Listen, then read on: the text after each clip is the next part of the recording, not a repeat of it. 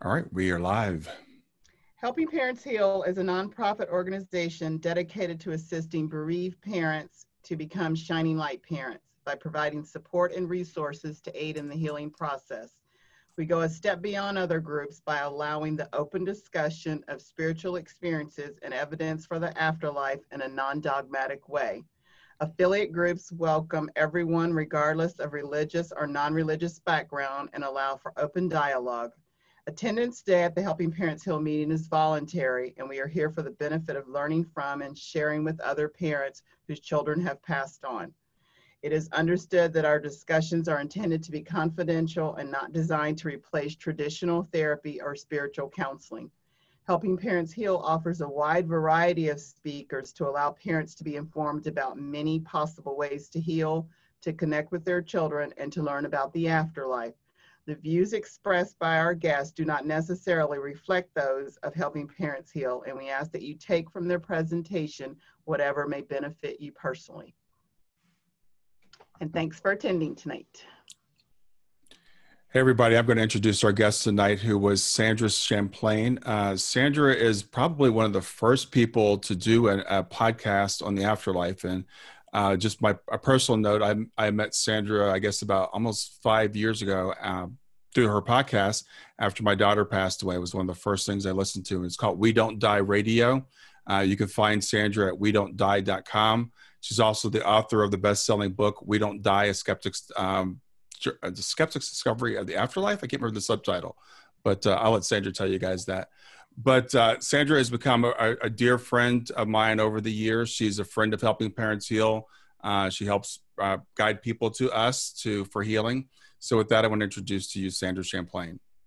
Thanks, Brian and Ty and Irene and Elizabeth. And hello, everybody. Thank you for being here. It's interesting because, I get the introduction and I never in a million years thought I'd be doing what I'm doing right now. So you just never know where your path is going to take you. So I'd like to talk a few things today, this evening or this morning, depending on where in the world you are. Talk a little bit about me and my journey. Talk about some of the reasons I believe in the afterlife. I have a little slideshow that I've brought with me. And then talk a little bit about what I think it's all about, the big picture. And first of all, however you are right now is just perfect. And I know our emotions are real high these days with many of us still in lockdown, depending on where we are. Add to that, from the bottom of my heart, for whatever you have experienced grief-wise, we never want to call it a loss, but it feels like a loss because your person is no longer with you, although they still live on. That pain is still there. So grief is probably one of the worst things that we human beings will ever feel. So I just send you a lot of compassion and love wherever you are. And I will talk a little bit about grief too tonight, because many of us, like for me, I have a day job cooking for race car teams. However, I'm unemployed right now, and my future is uncertain. There's a lot of people without work. There's a lot of people still housebound, and we have no idea how it's going to play out. And I have learned myself that anytime there's this unknown, we can ignite the grieving process. And it's one common thing that we all have experienced is grief. And have you noticed that sometimes it's a Hallmark card commercial or just the littlest memory, and it can ignite everything and have it flooding right back? And I know about the fear of the future, the uncertainty. And I personally haven't had anyone impacted by COVID-19, but some of my friends have. And just other people's grief can really ignite our own grief. So wherever you are on the roadmap of emotions, you're in a perfect place. Just be you, and we'll be here together. First person, not really a person I want to introduce you to. It's a thing, something we all have. I call it the voice. Inside each one of us, we have this voice that is constantly talking, nonstop. Things are good, things are bad. How's it going to go? Thinking about the past, worried about the future, giving us a ton of guilt, whatever that may be. We all have it. That is also the voice of our skepticism. It can be the voice of our ego, Somebody said ego stands for edging God out. I thought that was pretty good description. But it runs on autopilot. And I'm just asking you to consider for the hour, hour and a half, however long we're here, as if that voice comes up that says, oh, that can't possibly be true. That can't be real. You know, that's the same voice that can look you in the mirror and tell you some negative things about yourself that aren't true. You know, we're often harder on ourselves than we would ever be on someone else. So I think having that voice as a byproduct of being human, it kind of keeps us thinking that this life is all there is. And I am thrilled to learn through my almost 25 years of investigation into the afterlife and all the people I've talked to, and now 340 episodes of We Don't Die Radio, that when we take that last breath here on earth and close our eyes and open them again, we are surrounded by our loved ones, our pets, if we've had them, our, if you want to call them angels and guides, all those wonderful people. We're whole again. We have no memory of any pain. It's all good. And that little negative voice, gone. So, but for this time, that voice might kick in. So I'm just going to ask you, you can come back a little later, but just put them on the side. So a little bit about me. My book is titled We Don't Die, A Skeptic's Discovery of Life After Death. I didn't believe in any of this stuff. My parents, great. We went to Catholic school, Catholic church every Sunday.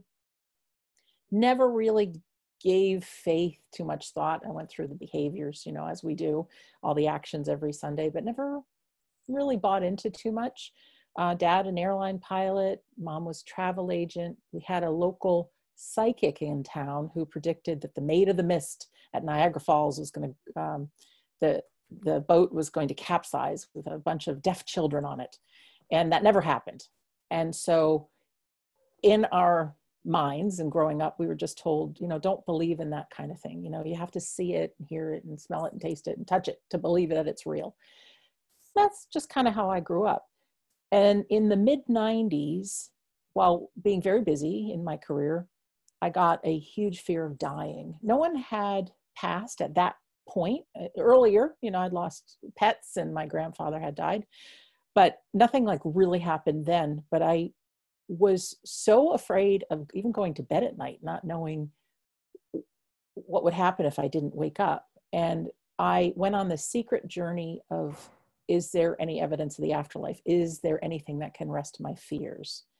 Didn't tell anybody about it. I personally used to call people crazy that believed in this kind of thing. And I certainly didn't want anybody to think I was one of these crazy people.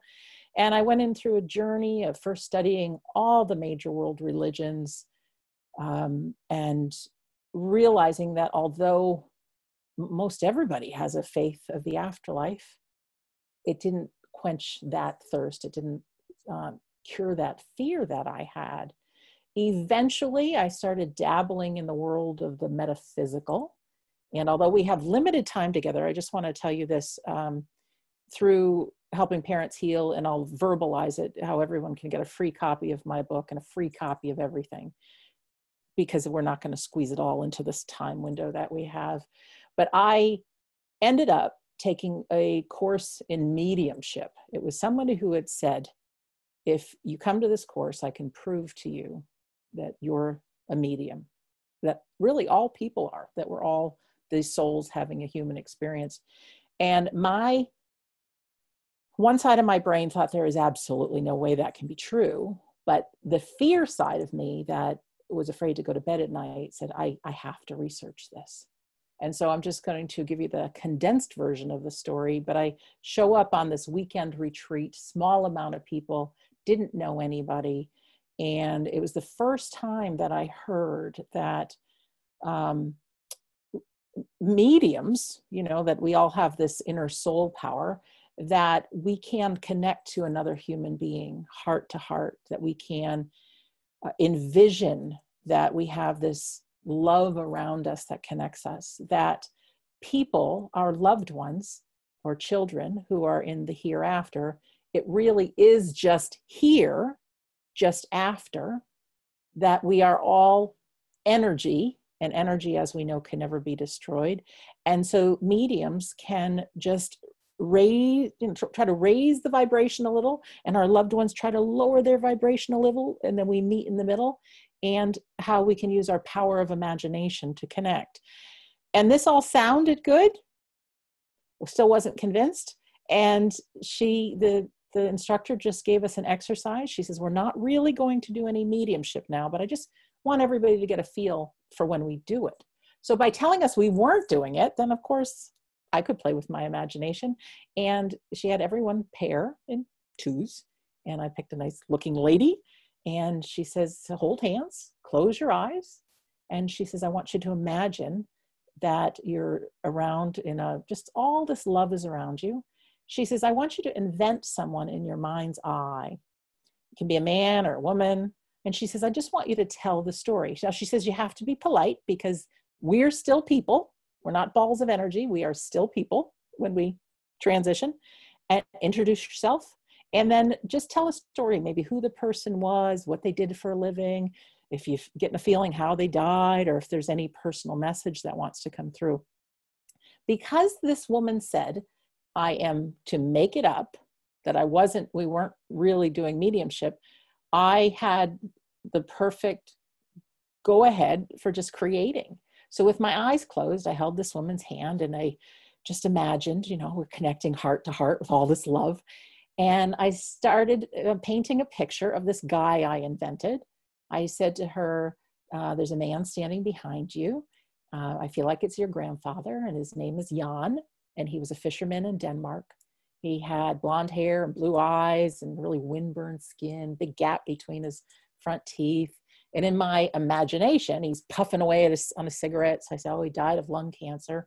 And then I just got this feeling that the message was that he never told your mother that he loved her. He was just a tough dad, never said, I love you.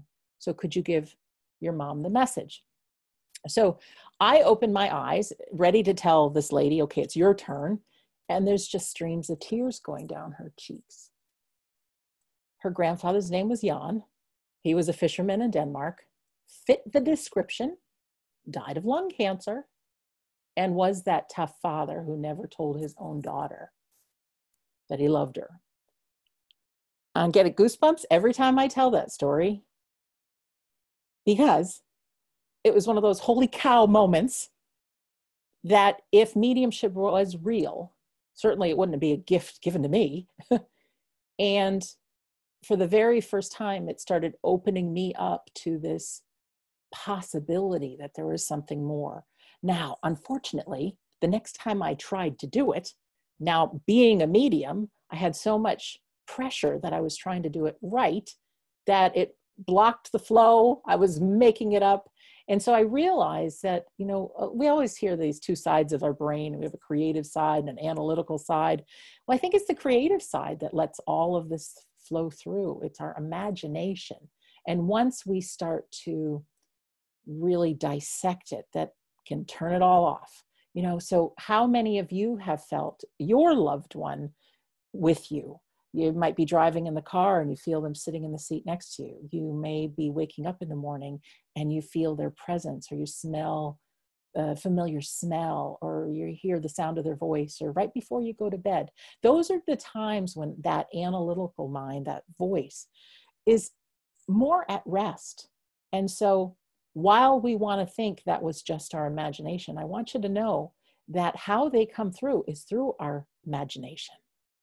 So don't let that voice sneak in that says, oh, it can't possibly be. Guess what? It can be. So on my journey, I learned a whole bunch of things. I learned about near-death experiences and all these people that just before, when they flatline, they can see a light and they can see loved ones. And, that skeptical Sandra that used to think, oh, that must be their brain shutting down. Well, did you know that they have even Dr. He's not a doctor, but Ken Ring is his name. He would research people who have had these near-death experiences that were always blind. And when they had their near-death experience, they could see. They could very accurately see things that were going on. And like that science behind that is just so magnificent. Obviously there's mediums. Okay. There's all kinds of different mediums. I've seen mediums that can do an evidential reading on someone. I have seen mediums that are artists, and they're not only telling you about the person, they're drawing a picture of them. I have seen mediums, and it's, if you ever saw the movie Ghost, there was a scene where Patrick Swayze stepped into Whoopi Goldberg's existence, and she started speaking the words of Patrick Swayze to Demi Moore, forgot their characters' names. But this is rare to see, but I've actually seen a medium do this. And it's something they're in like a trance, like, well, I guess it is entranced, I would say. No one ever takes over anybody else's energy or steps into them, but it's just a blending. And the communication back and forth to the two people, there wasn't a dry eye in the house. This wasn't for money. This wasn't anybody trying to get rich and famous off of it. This is just pure communication. I've seen that. It's absolutely amazing.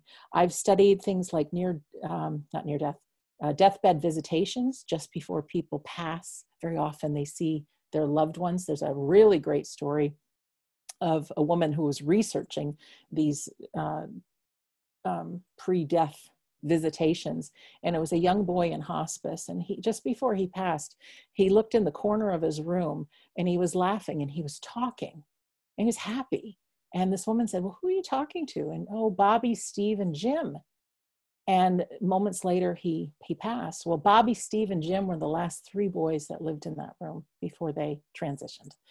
So there's those kind of things. There's things like electronic voice phenomena, using a tape recorder and recording sounds of rain or a fan, and then playing it back and having voices on there. All sounded very creepy. And on my journey, I went, I would embrace the fear of doing some of these things. And I went for it anyways. That's what they call courage, being afraid and going forward anyways. And come to find out, messages that would come through are only love, humor, not any of that crazy stuff that you see on TV or in the movies that's scary. There's something called induced after-death communication. There's a doctor who used to work for the Veterans Association, and for people who had post-traumatic stress disorder, there's a way to dislodge memories of what happened with the emotion, and it has to do with left, right eye movements. And I don't know how that part works, but he gave somebody a little too much of the left, right eye movements, and it kind of transported this man into an altered state where he actually told the doctor about his own deceased loved ones. And the doctor got involved and did a little bit more research on this. And long story short, now it's called induced after-death communication. And it's a therapy to those deeply grieving, where you can work with some of these trained therapists in the world, and they are all trained therapists. It's not just an everyday Joe who has a shingle out. No, they're very trained therapists and help people reconnect with their loved ones. So in the course now of all these years, I found out about all these stories. And if I could give you everything that I've learned, boy, I tell you, it would take you from going from a hope that the afterlife is real and a faith to an absolute certain knowing. And before we're done, I'm going to show you some pictures that may take you a little bit further there. Okay. But I never told anybody about any of this afterlife stuff I was doing. Didn't tell a word. I thought I should someday, but who am I, right? I'm just Sandra. I'm busy working. And I never wanted to be classified as one of those little crazy woo-woo people that believed in this metaphysical stuff. So I kept my mouth shut, and I was very busy until my dad was diagnosed with cancer, and 5 months later, he passed. It's easy for me to tell the story now, because right now I'm not connecting totally with the emotions, but the emotions, I can tell you, as you well know, they're absolutely brutal. I was with my dad the last 5 months of his life. I fell in love with this man like I never loved him before as adults. Unfortunately, during the time my siblings and I started fighting about Dad's care. And I learned after the fact how people can do that. There's something called anticipatory grief. When Dad took his last breath, it was really awful. He had an incredible amount of pain going through his body, and he wasn't conscious, but the body was still screaming out in pain. It was the worst thing I've ever seen in my life. At that time, my siblings didn't even want me in the room because I got labeled somehow as a greedy sister, that I got close to my dad because I wanted more of his money when he passed. And my siblings are great people, so I don't know why that even happened. Dad ended up passing, and things just got worse between the relationship I had with my siblings. Not only did they cast me out, but because I was close to my mom, they kicked her out. I went through what I would have to say, and I know many of you have felt this, the deepest, darkest despair and time of your life that you wonder if life is even worth living.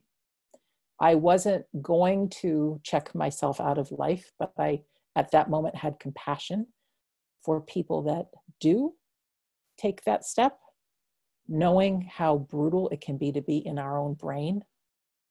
And somewhere in that deep, dark place, it was like the light bulb went off, that I am so far I'm not Sandra. I am not the person that I normally am. I mean, it takes a lot for me to get mad or sad or angry, really angry.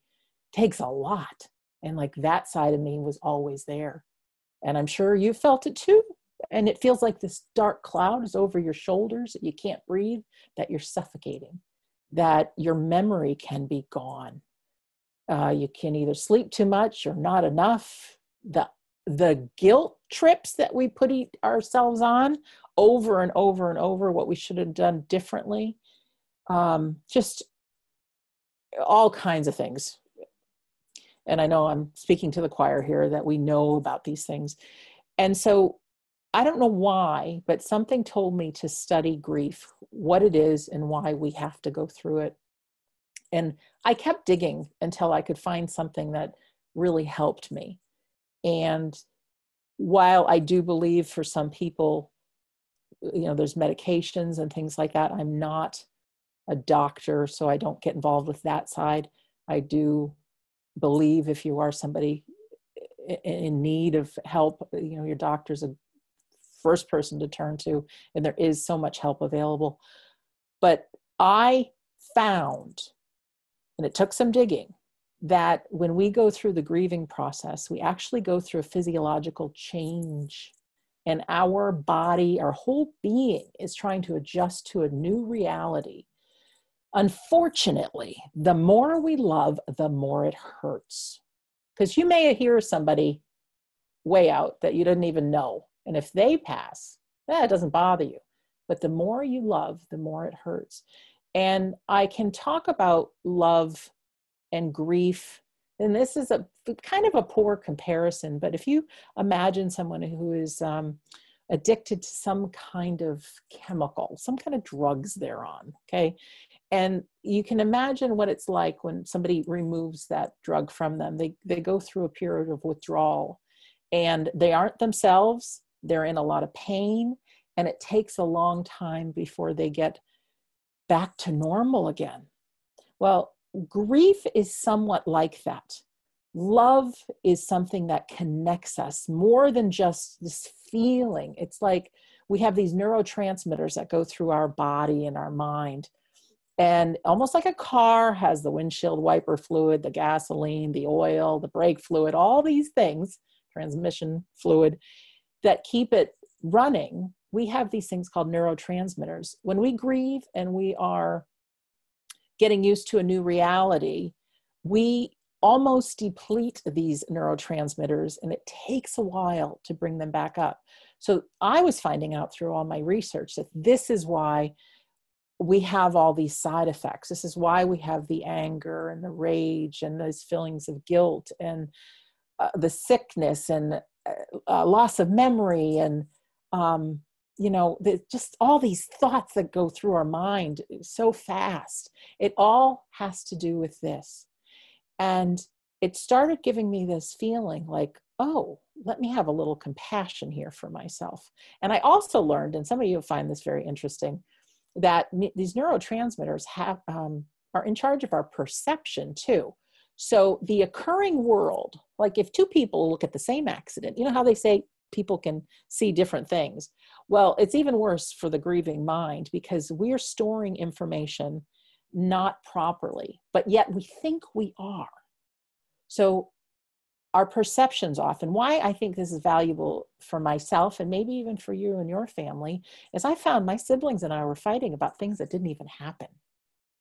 I logged them one way, they logged them another way. And unfortunately, we all think we're right. So it really took something. And even now, 10 years later, I still have a brother who's 100% out of communication. I have 2 sisters, and one of them got back into communication and things are better, and just about 3 years ago. And the closest sibling that I've ever had was also the hardest one and really believed that I was this monster. I finally got to see her for the very first time the end of January, which is huge because I've had tears about this for 10 years. And so we're starting to build that. And just this past Mother's Day, just a week and a half ago, my mom actually got to have a Zoom call like this with her other 2 daughters. So to me, that's a miracle, and so it happens. Things take time. But as we progress in the story, I felt like I needed to tell this story about grief. And there are things to help you feel better. It's not an overnight thing, absolutely not. But getting some sunshine, getting some exercise, practicing meditation, being with friends, taking some time to watch something funny or a movie or something to get your mind off grief actually helps raise these levels of neurotransmitters. And there's other things as well, getting involved and being of service, things like that. Eventually, I decided I'm going to take everything I know, and I created an audio called How to Survive Grief, and I posted it on Facebook. That's it. And within a month, over 3,000 people had shared it. And this is 10 years ago on Facebook, which this is not even how things move as fast as today. And people started responding that not only did it help ease their pain, is people started responding to me that they chose not to end their own lives because of the information I gave them. So then I felt like I had a bit of a moral responsibility to get these words out. And very courageously, I thought, if I could title a book, We Don't Die, because that was always my dream someday, and then put why I believe in the afterlife in those pages, and then turn that grief audio into chapter 10 of the book. And like it or not, everybody, a lot of people want to believe in the afterlife, but they might not have lost a loved one. But no matter what, I was going to give them the information because sooner or later they'd need it. And then the rest of the book was how to have a powerful life if we don't die. And so, boy, I tell you, when you take steps forward in helping another person, even if it's just the tiniest ones, I feel like God or the universe steps right in to help. And quickly, all of a sudden, a publisher came around and I could pitch my story. I never thought my podcast would be what it is. I was helping a friend of mine start a podcast about business. And I thought, geez, I could do this one and talk to people about the afterlife, and I just posted them online and it had a life of its own. Little did I know that there's now something like 20,000 people a day that are listening. So I got to continue sharing and really learning, and my gosh, I love it. I mean, I love all these different people that I've met and all these different reasons to believe, but I know that I was there at the beginning as the disbeliever and needed to go on the journey. And so I'd like to talk to you a little bit about the journey, if I could, and I'll share a slideshow that I created. And I don't say that any of this is the truth. And like it was mentioned at the beginning of this, the opinions of the guests might not be the opinions of Helping Parents Heal. that's fine. There might be something within my words that you can take for your own. You can, it's like if you go to a store and you want to buy a new coat, you can try it on. And while you're in the dressing room, you wear it, see how it fits, feels it's comfortable. And if you like it, you buy it and you need to have it. And if you don't, you just simply return it to the rack. So not telling you have to take this on, but I do know that there is a way of living life is that either everything's an accident or nothing's an accident.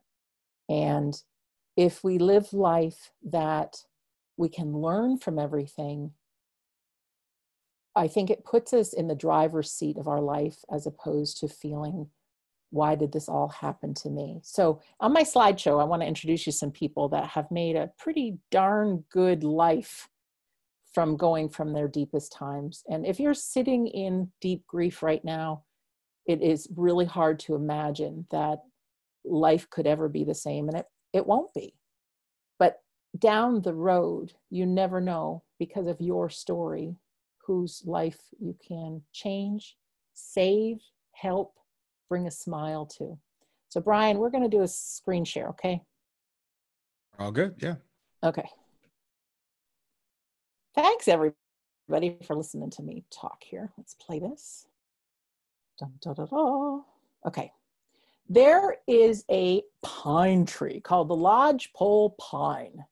And the only way it can grow is if it burns, and burns to a crisp. And inside of it is a really, one of those tough nuts to crack, so to speak.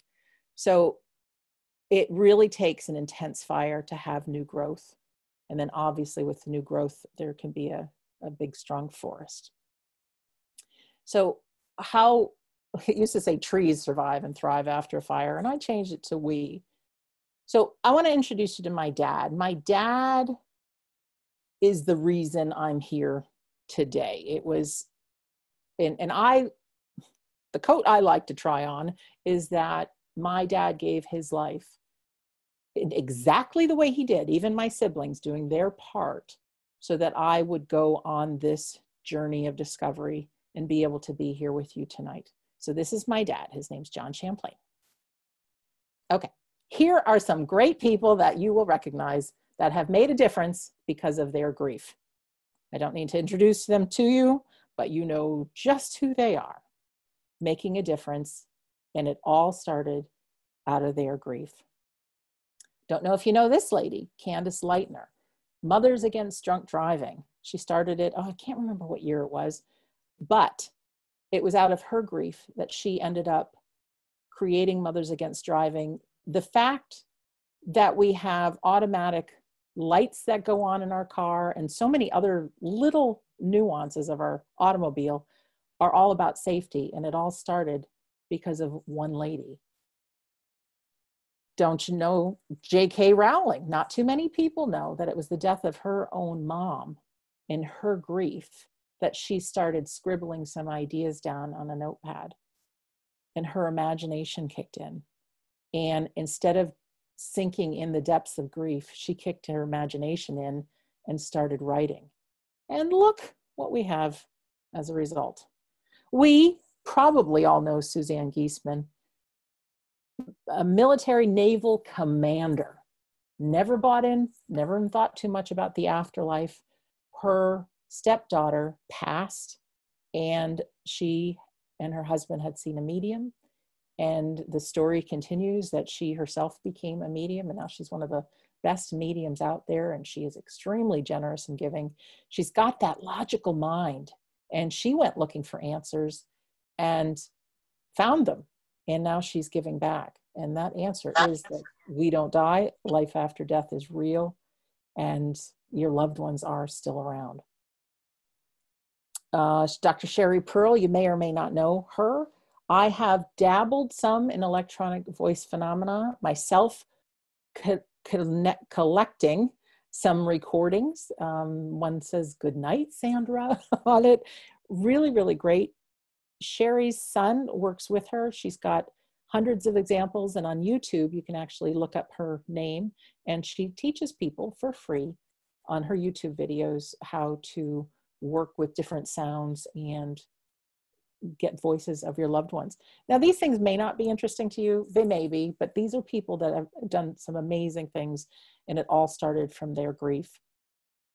Phil and Carrie, you may or may not have been on the Helping Parents Heal demonstration. They did a mediumship demonstration not too long ago. I don't know if it was a month ago or so. Both coming from grief. They both have children in the afterlife and from previous marriages. And they went on journeys, and they are two of the best evidential mediums. They come from Scotland. That's where they live, and they work with me. They're doing a demonstration, in fact, on this Saturday.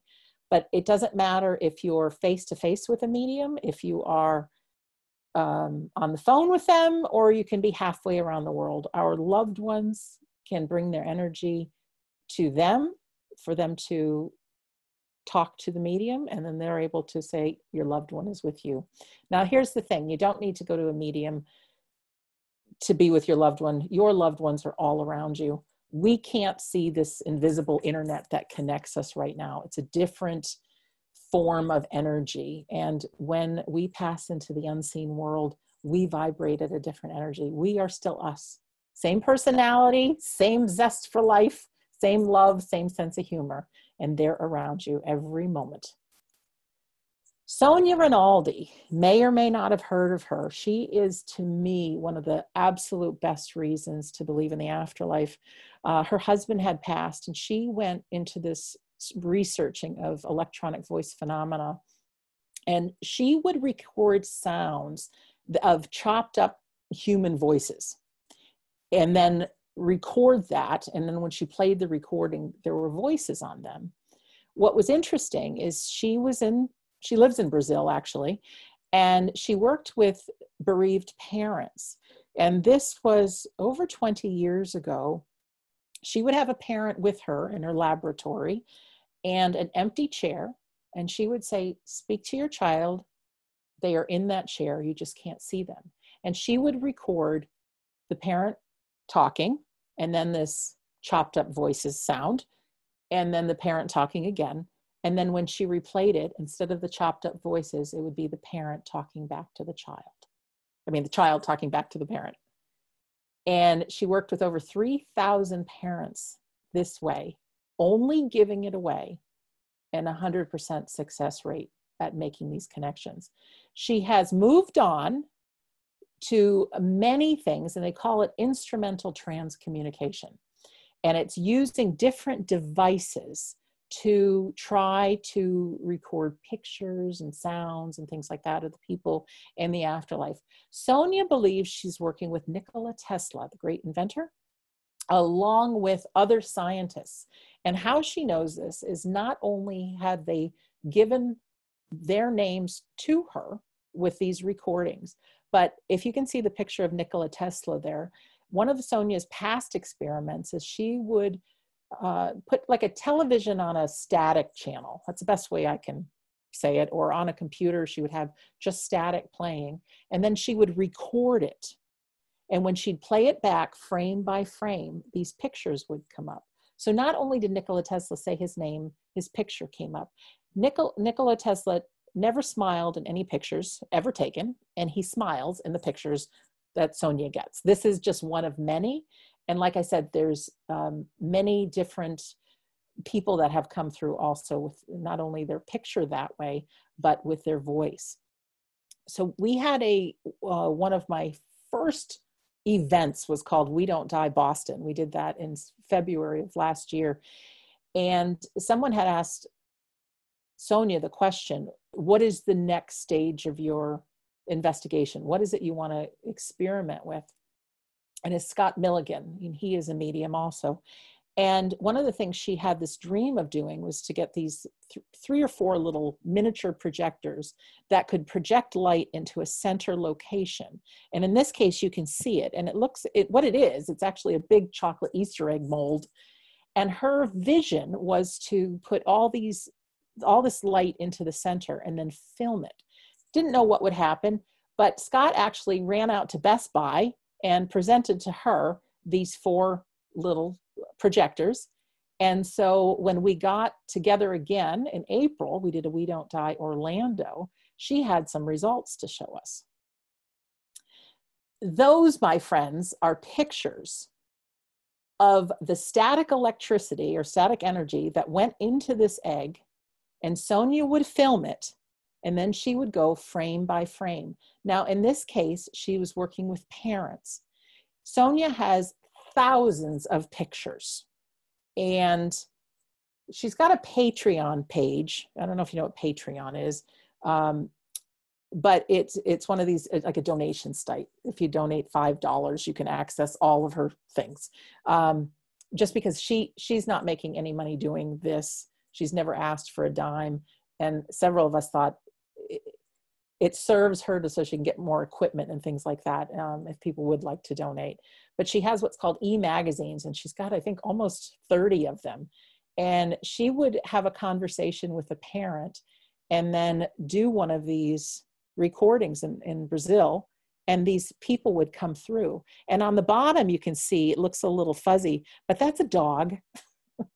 You'll be very happy to know that our animals live on, but these are actual children of people that are in our We Don't Die community, and you may even recognize them yourself. Now, what's interesting is Sonia started sending me these pictures of an unknown, and I recognize this as my father. I see my dad, how he was in the Air Force, and I'm going to whisper this because mom's in the next room. She doesn't always believe all my stories. But when I started showing her these pictures, she says, these aren't pictures of him as he was alive. And here's a picture of my dad. And here is just side by side from something that Sonia had taken. And I've actually seen the raw footage of the static electricity, and then she can play it very, very slow motion. And in just a second, the face appears almost 3D, and then it disappears again. It's absolutely amazing. And I know, you know, if you were to see a picture of your loved one, that your heart knows that's absolutely who they are. So to take me from this, I believe in the afterlife, to all of a sudden, holy cow, there's my father. It's a whole nother level. We are in the process of, we raised almost $50,000 to create a documentary on Sonia. Many of you were kind enough to donate. And the next stage is, 2 days ago, I was supposed to be on a flight to Brazil to film in Sonia's laboratory, and that's postponed. But other than that, most of the documentary is ready. So that mind that I was telling you about that has this hard time believing sometimes in this afterlife business, and could it all be true? I just wanted to give you the 30,000, well, it's even higher than that view. We are twirling around on this planet. That's our own special planet called planet Earth. And then somewhere out there, that's the stars and things. Someone had once done some research, and they speculate that for every grain of sand on our planet Earth, there's 1,000 suns like our sun, probably with planets on them, around them. Okay, it's a pretty big universe. We go back a little bit further, there's our Milky Way, and somewhere in there is you and me right now on the Zoom call, and there we go even further. There's who knows, it's just a little snippet of our universe. So I'm just asking you to believe that we don't have to understand how something works to have it be real. We don't have to understand how our cell phone works, and it's real. It's picking up energy, and it's not connecting to anything. We can connect with our loved ones. We are energy. We don't die. This is something that I just put together, just some basics. And basically, you cannot see the future and the purpose of your suffering from where you now stand, but in years to come, you will. And I'm not saying that things happen for a reason. I don't buy into that. Some terrible accidents happen, and by as a byproduct of being human, some awful stuff can happen. What I am asking you to consider is that wherever you are right now can be the start or continuation of a growth, a spiritual growth, if you will, and that you'll learn things and you'll be able to look back and realize if that hadn't happened, this wouldn't have happened. Practice gratitude, love, and appreciation. It can be really awful and sad and dangerous, and you feel all these feelings of guilt, and the mind never stops. But if you can take a moment and kind of make that mind, that voice, take a little detour and start thinking about who you love, be in the present moment. If you have a dog or cat, pet them and just be really in the present moment. Think about things that you appreciate. Think about things you're grateful for. That can turn and short circuit those thoughts and make you feel better. And once you start feeling better, that's when these neurotransmitters that I was mentioning can start building again. Quiet your mind as often as possible and live in the present moment. The present moment is the access way for all kinds of things. I mean, a lot of people that have written songs and painted beautiful works of art, even mediums, they say, they get in the zone. And that zone is in the present moment. And I think when our busy mind chatter is there, this unseen world, the spirit world, heaven, whatever you want to call it, when our mind is busy, we can't hear them. But when we're quiet, they can be very loud. When all else fails, turn to helping another. Some people say service is the coin of the spirit world. If you can get your attention off yourself, which can be very, very difficult in tough times, and just do a little thing for another person, oh my gosh, it just comes back to you tenfold, just a better feeling. So these are just some tools that can help. This picture I love. It's called Goodbye and Welcome by Charles Santoso. And I say, you are a divine soul living a human experience. Your life matters. You will see your loved ones again, and be gentle on yourself. As the mom and the two boys are crying over the passing of dear Grammy, there she is being welcomed by her beloved and her friends, and even the dog and the cat are there. I love that. This is just a little bit about my grief to glory. That's my book. That's the CD, How to Survive Grief. You can see WeDon'tDieRadio.com. If you go to WeDon'tDieRadio.com, there's a little pop-up and it says join Sandra's Insiders Club. That's just my mailing list.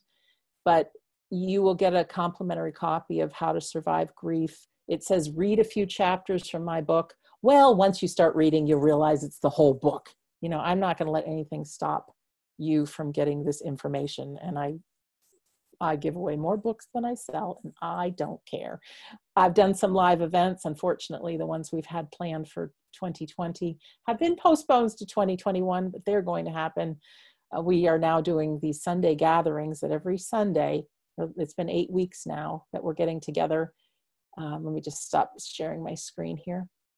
That we're getting together online, on Zoom, just like this, and doing a celebration of life. And at the end, life and the afterlife, we have some mediums at the end that even do a few medium readings on the online group that we have. So what's it all about? I think that we are souls having this human experience. I think that energy can exist in the same exact time and space. So just as our wireless internet is around us, our loved ones are around us. It takes us getting into the present moment with a prayer in our heart, with building a new kind of relationship. You have that love for one another, but let them know I'm here. Go ahead, walk a little closer, kiss me on the cheek.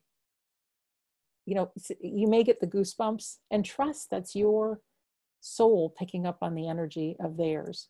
They are still around. When someone passes,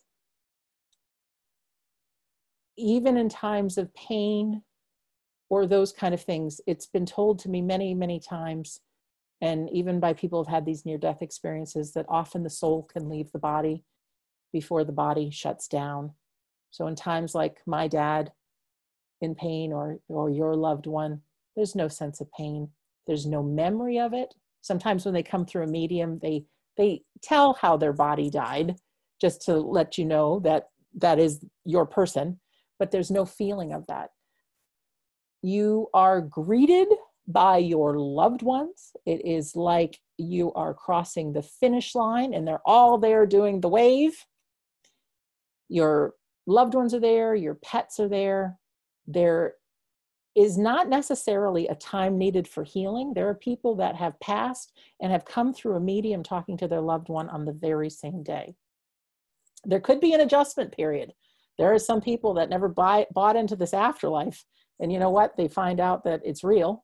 So it might take them a little while to get used to it. But they are there. There's places called the halls of learning where they can learn to communicate. There are people that are helpers that will help them communicate. Not everybody comes through a medium, sorry to say. Sometimes people, it might take a little while. They say there's no time or space in the afterlife. So our whole lifetime could occur to them like just a blink of an eye. You know, they're not sitting there being sad. They're happy. They're joyful. They want you to be happy. They want you to be joyful. Your hands will meet. You will hug again. It's a beautiful place. I think that the afterlife is someplace that it's good and wonderful all the time. And we choose to come to this earth for our soul to grow, and that we need to have the opposite. So I know I have felt much higher joy because I've felt some deep pain, and I'm a whole different person now at the age of 54 than I was as a kid. And it's sometimes the toughest things that give us the most amount of soul growth. So the one thing I want you to just really take from this is it is hard to be a human being. The hardest time you will ever experience is here. And that sucks sometimes. There's a lot of love too, but it can be very, very difficult. If there's something that I've said that makes you want to research more, you can feel free to write to me. Sandra Champlain at gmail.com is me. I'll give you more information. It feels good to have your mind on a project or something. And even being involved in helping parents heal is such a good thing, to be part of a community that speaks the same language. Don't not be involved. It's very easy for us humans to want to be alone, but have a friend, talk to somebody. Don't get caught up in that little voice in your head that's always there. And I'm looking forward to that voice being gone someday, because it can be brutal. But with that, I'd love to open it up for any questions. I want to thank everybody for their time this evening or today, giving it so generously to me. I hope it has made a difference. If I could have a magic wand and have you go through everything that I've gone through in almost 25 years, you would know beyond a shadow of a doubt your loved one is still with you. And it is hard because we miss them. We miss them dearly, but we will see them again. So thank you. Thanks, Sandra. You touched on the Sunday services. Could you tell people more about how they can find out how to log on to those? Sure can. We don't die radio.com. And there's a little tab that you can press on that says Sunday gathering. I think it's a Sunday online church service or something like that. And every Sunday, and there's a place to register. So you'll get a Zoom link to register, and they last about an hour and a half. And then they're all recorded. So that registration link, if you can't be with us live, you can also go to that registration link and see the replay. So Brian was our guest on the last one, so you can see that replay. And then Elizabeth Boisson was our guest on the one prior to that, Mother's Day. But it's a good place to be connected. Yeah, it's really, really uplifting, everyone. I'd say if you can't get out, which a lot of us can't right now, it's a great place to be. And if you can't get out, it's a great place to be. That's right. Lindsay would like to know your feelings on suicide and whether it's planned, Sandra. My personal feeling is it's, now when you say planned, I don't think it's part of a soul's plan, if that's what you're asking. I think, go ahead, Brian. Yeah, the question says your feelings on suicide, please, and then she just says a plan ? So I'm assuming she's asking if it's planned. Well, some people think there's a time that we're all destined to check out of this life, and now that might be possible. It could be. That's just never been anything that I've explored. But what I can tell you is being human is really hard, and the pain that people feel to take that action, and there's no punishments, there's no nothing. People are accepted with open arms when they cross over. What they can see is the loved ones that are left behind and feel the sadness, because you can see their loved ones feeling it, but they are embraced and they're held, and you will see them again. Oh, I forgot to tell you some good news about the afterlife is you get to pick your favorite age. You get to pick your perfect health, and you're just restored, healthy and whole and complete. Awesome. Any other questions for Sandra? I don't bite. I don't. Oh, Dana asked, were you able to reunite with your siblings? I think you kind of touched on that, but I think she might have missed that. Yeah, no, it's okay. One brother, not at all. He's out doing his own thing. One sister about 3 years ago has come back in, which has been really nice. And then my other sister, it has been just this past January, and we actually met for the very first time at a Panera. So we are working on it. Yeah.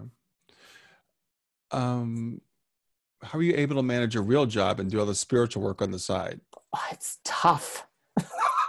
It's really tough. In between the day job, I would come home and record as many episodes of We Don't Die Radio as I could. And then when I would have a week off, I would plan one of my events. Now, here's the weird thing. It's going to be quite some time before I think there's going to be automobile racing with fans on it and us having a big tent that holds 800 people. So my mom and I are actually looking like, what if we don't end up going back right away? So what I'm doing is I'm creating a lot of online courses and just, and I, who knows, maybe this is part of the bigger picture, because that job, although it pays the mortgage, it doesn't feed my soul, but I know it does make a difference. So it's in God's hands, but it's tough to juggle both. I understand. Shannon wants to know if you've given any readings since your experience. I haven't given any readings. What I have done is dabbled now and again taking a mediumship course. And so when I am with a group of people and we're all doing it, it's like I'll have the courage to try it again. But there's something that if fear is there at the same time, it completely shuts off that flow. And I have not yet overcome the fear. So I know for me as a human being, that's something that's on my bucket list for my own growth, because I don't want to live a life in fear. So very slowly, I step into that now and again. So probably because we have some downtime now, I will do that again. Yeah, so, I know you've done quite a bit of training, so it's probably time, Sandra. Well, there's training and then there's practice. Yeah, I know. Mm-hmm. Jody asked, do you think animals can see spirit? Yes, absolutely I do. I think they see colors we don't see. I think they hear things we don't hear. And there's been many stories of animals, how they can just like watch almost like somebody walking across the room. And then even mediums would say, your dog has seen this and things like that. So I absolutely do. Yeah. And they're unconditional love. They're in the present moment, only filled with love. So, or hunger. Yeah. Susan asks, do you have success connecting through meditation? Yes. There is meditation that you can go on, like a guided imagery, that kind of meditation. In fact, I recorded one called Reconnections that I'm going to see how I can send it to you, Brian, and you can post it. So you can just share that with everybody free. And it's like a guided meditation where you can go to your favorite place and be reunited with your loved one. And although, again, you might feel this is just your imagination, suddenly the pictures are very, very clear, or the feeling of love is much stronger. And we really have to go with it. It's a real thing. But there's also a different kind. It's not really meditation. It's when you can have a prayer in your heart of either connection, or you want to build up your own soul power. People call it sitting in the power. And then I imagine a white light in the center of me, which is like my soul. And then I imagine it getting really big. And then I imagine the sun being God. This is my thing. You can take it if you want. And then I just imagine those lights merging. And then I just sit there. And it's kind of like when you plug in your cell phone, you know, you need to charge it before it works, or you need to keep it charged so it works. I think our beings, our souls, need this quiet time, this meditation, this connection, so that those God-given soul powers that we have get stronger. Thank you. Yeah, great answer. Anna asked, does it matter how our children die, in the sense of, do they regret it? No. I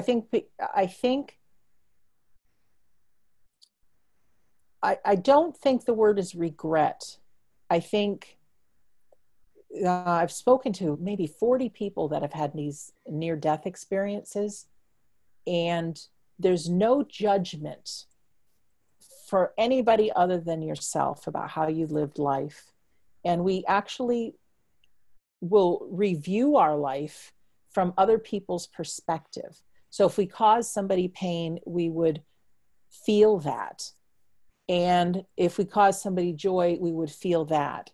And it's not like a make wrong, but it's like how your soul grew while you were here. So I think there is this sense that maybe something could have been done differently, or maybe a regret that I caused that pain. But then you can also see the flip side. So it's not you're not lingering in this doom and gloom and regret and pain. You're seeing how your soul moved on. And again, your children are just surrounded with loved ones that are right there with them as they experience this. Okay, thank you. Carol says, why do you think it's necessary for our souls to experience the pain and negativity of this world? I think, first of all, two things. One is, I think there's a byproduct of just being human that we feel this stuff. I don't think we're meant to feel pain and agony as part of our soul's growth. I think there's diseases. I think there's some awful things that happen that I don't believe they're meant to happen. I think it's just a byproduct of being human. However, what I do believe is it's in some of the darkest times and some of the worst situations that we have the potential to grow, become more understanding, become more compassionate, to learn things, to be able to help other people. Now, this is one of those things I'm asking you to try on, because I don't know for sure, but it's a more empowering way to live life, to be able to say, if my dad didn't go that way and my siblings didn't behave the way they did, I wouldn't be here now, as opposed to making them wrong for the last 10 years. So hopefully that helps. Ty says, you've done so much already, but where would you like your journey to take you next? Hi, Ty. That's a great question. I think I still want to share. I still want to explore. I want to do some big events in cooperation with Helping Parents Heal and some of the other organizations, to bring like-minded people together. And so that we have communities that don't just meet on the internet, that we can meet and go to coffee together, that we create people in our daily life that we can have these chats with. I really want to create support. For myself, I do want to overcome the fear and go into my own self-development, as far as sitting on behalf of God and the spirit friends and saying, how can I best serve?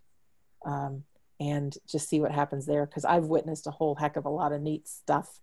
And I think there's more for all of our souls to experience. So I just want to see what's possible. I haven't even touched on this, but I had taken a class really learning to quiet the mind, and then having either my computer there or a piece of paper, and doing one of these sessions of like my light shining out and the light from God coming in, and just saying, I'm here, whatever you want to say. And out of my own hand writing has come some poetry, words of inspiration. And in my mind, I hear a word, I write it down. It's not like I'm creating it. And then I look at the page, and it's this unbelievably poetic thing that I'm clear it didn't come from me. So whatever that is that's happening, I want to do more of that, and see who is on my spirit team. We all have them. We have loved ones.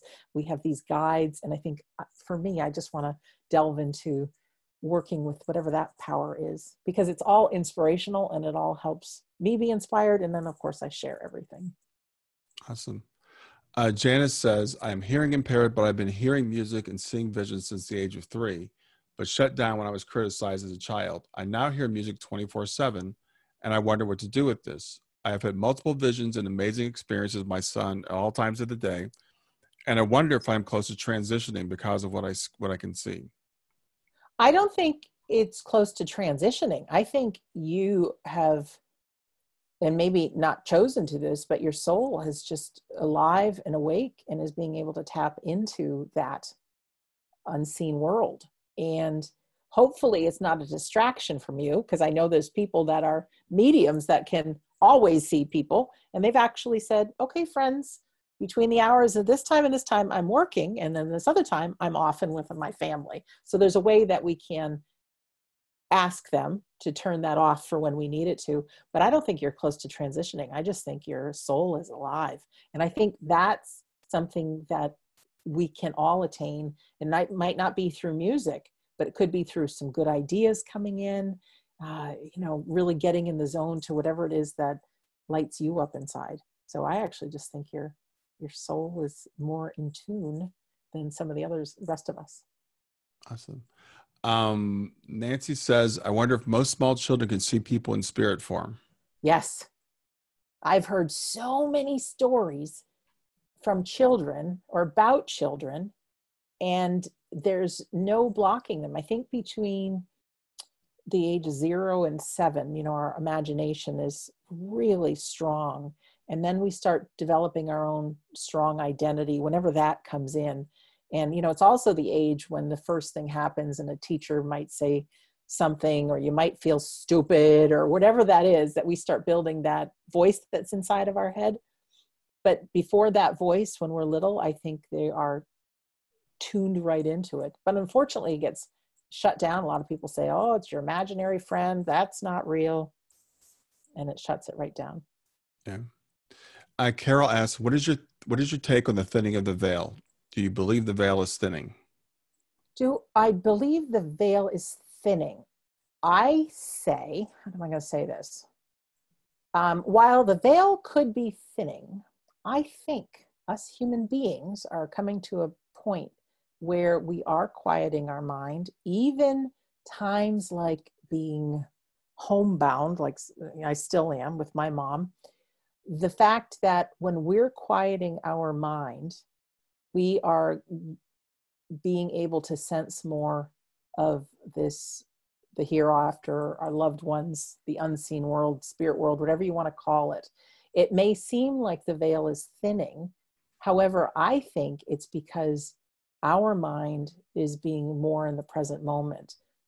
How many of us haven't had the constant worry and always being the hamster spinning on the wheel, thinking about the future? We've actually had time where you haven't had to set the alarm clock, that you've had time to think and see what's important, and you're tapping into that present moment. So I don't necessarily, it may be the veil being thinner, but I also think we're being quieter and we're allowing that in. In fact, again, mom's in the next room.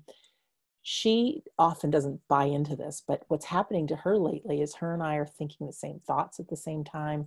She's having dreams of her parents and her loved one and the dog she had when she was a kid. And so she and I are getting into more of these conversations. And I think just because she's not worried about work, then, for her, she's being in the present and these people are being able to come through. So it's awesome. Wow.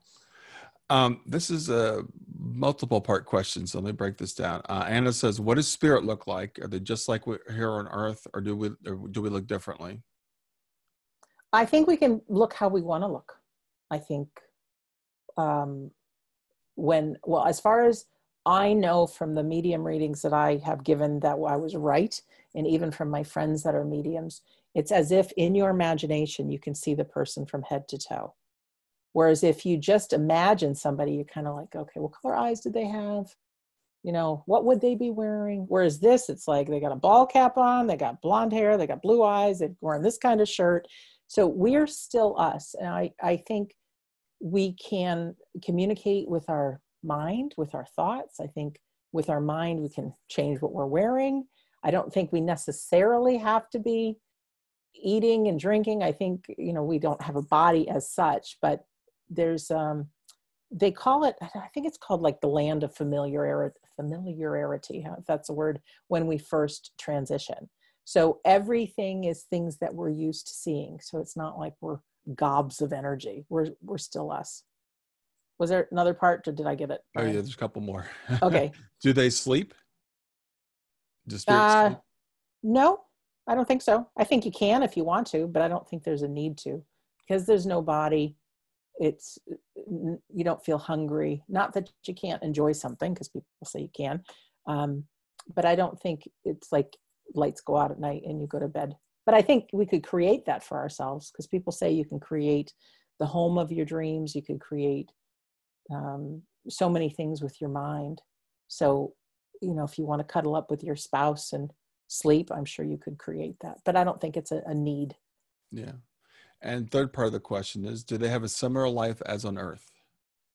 A similar life? Yeah, similar life as on earth. Yes. I think that there are jobs to be done.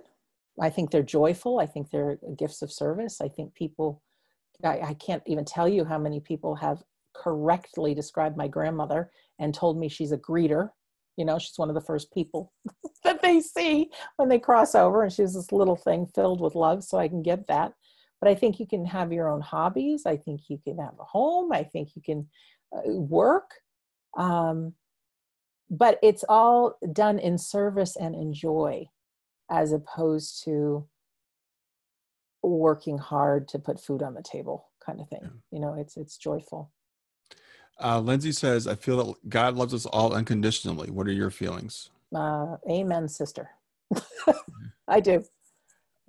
Carrie says, do you think it's true that we can just call on our loved one and they're here with us? Can they hear us at all times? I think they can hear us at all times. I think they don't necessarily have to be listening at all times. I think they're doing things, but they're just a moment away.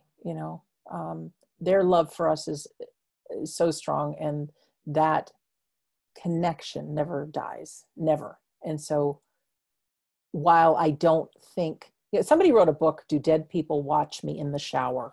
And I think that kind of sums it up. No, they don't. They're busy, but they can just snap your fingers and they're right there. Because when you think about it, if I'm a medium and I'm working with you and you're halfway around the world, and then all of a sudden they're with the loved one, it's only like a millisecond of a thought, and that they can be with us.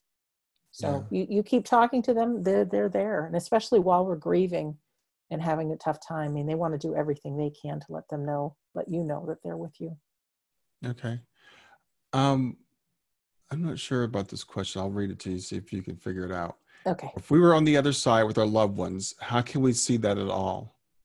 I think I've seen as being with your eyes, and I really want to see my son.